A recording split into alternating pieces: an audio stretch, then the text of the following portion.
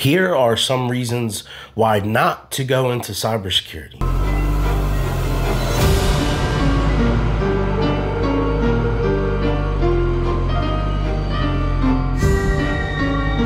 What's going on, guys? My name's CyberTom. My channel is all about IT education. If you're interested in this kind of content, watch this video first. If you like it and you like anything else, then hit the subscribe button and we're happy to have you on board. So I like to be transparent in my channel with the audience, and I just want people to understand the pros as well as some of the cons. So today we're gonna go into some reasons why you shouldn't go into cybersecurity. So I definitely don't want this channel to be like a lot of other channels that I've seen out there where people are kind of fluffing up and they're not really giving you the full picture. And I think that I owe that to my subscribers and to my viewers that may not be subscribed to understand some of the cons of IT, in particular cybersecurity. So let's go through some of them today and see if maybe you're still hanging on at the end of the video and you still want to join us. A reason not to go into cybersecurity is if you're somebody that likes the same things every single day. So if you're this kind of person,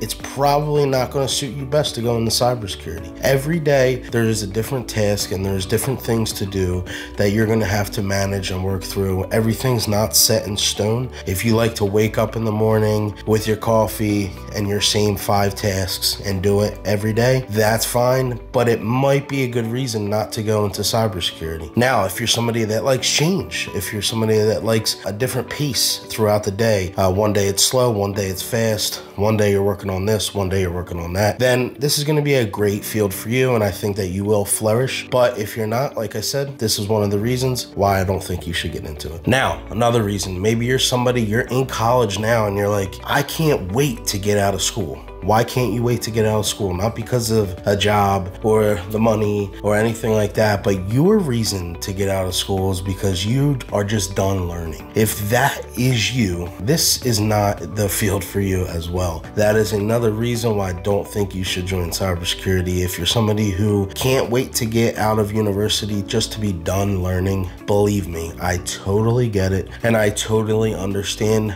a thought process of that way for a lot of people. Me, however, I'm not like that. I love to learn. It's kind of a weird thing, I guess, when you're looking at it from the outside, but there's a lot of other people that join me in the same love of learning. That is you, then come into cybersecurity because you're on the opposite side of this, and I do think that you should join the field. Cybersecurity is changing on a daily basis, and it's just impossible not to get through it without learning. I could tell you every single day that I learn something new. Naturally, it's just the field that we're in, so if you're not really feeling that, it's fine. I just wanted to bring to your attention before you go ahead and jump into this career. Funny story, my family is actually mostly blue-collar workers. So a lot of the people in my family love to work with their hands and not so much work with their mind. So that's gonna bring me to my next reason here. If you're somebody that does not like to use their mind when they work, I have a buddy of mine who is an electrician that told me the other week, and he was at my house. He said, I love to do work that, you know, I just go down and I don't have to think. I just manually do it and time goes by fast for me. Well, that's great for most people. I always say you need to find what makes time go by fast for you, because that is what you love to do, and that's what you are intrigued with, and that's what you won't grow bored with. So if you're looking to get into this field and you're somebody that doesn't want to use their brain every day and doesn't want to think and be critical thinkers and troubleshooting things and complex, you know, intellectual issues, then this is also not going to be something that you want to get into. Now, if you're somebody like me, I'd rather work with my mind than my hands. That's just who I am. I get frustrated when I'm working with my hands. Time goes by very slow when I'm working with my hands. So that's a good indicator that you'll know if this is something that you'll like to do long term or not. But I did want to bring it to your attention. Now, the last thing, are you the kind of person when you're working or when a boss is giving you new work, you're like, please don't give me too much responsibility. It's gonna make me pressured. I don't work well under pressure. I start to get frazzled, I start to mess things up. If that's you, this is gonna be another reason not to get into IT or cybersecurity. This is not what you want to be in if you are that kind of person. Now, you can work through those issues if you would like. Some people would rather not, and that's okay.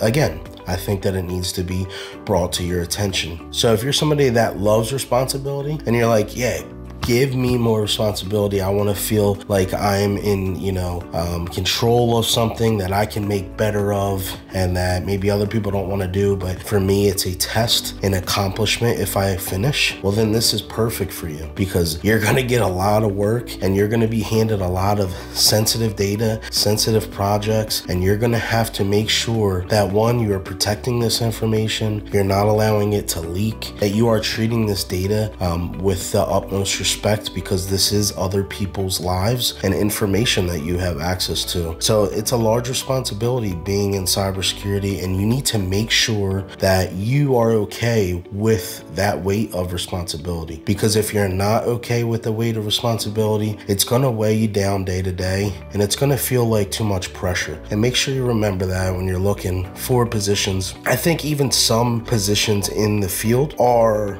less responsibility driven than others. So it's not a total nix from the field, so to speak, but it's a good thing to keep in mind that the field is a high responsibility type of field. There's a lot on your desk at any given moment, and you have to work calmly through that. If you don't think that's going to be right for you, then just find something else. That's the whole point of this video. If you do think it's going to be right for you, or you think that you could work through that stress, then come join us in cybersecurity. We need the people. So I hope you guys like this video. I really just wanted to give you a brief, basic understanding of the reasons that I would highly not suggest people to come in if you fall into one of these categories, unless you plan on changing your ways and how you deal with things, and you're up for that task on top of cybersecurity, then I would say probably not the best fit for you. But if I'd mentioned most of these and you're like, oh, that's no problem, I like doing that, I like doing this, then you're good to go. I'll catch you guys in the next video,